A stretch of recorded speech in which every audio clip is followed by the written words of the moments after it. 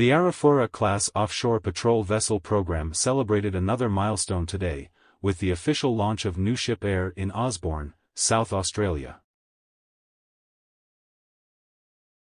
Citing from the Naval News website, NUSHIP Eyre is the second in a fleet of 12 Arafura-class OPVs being designed and built by Luerssen Australia for the Royal Australian Navy RAN, in collaboration with its many Australian partners.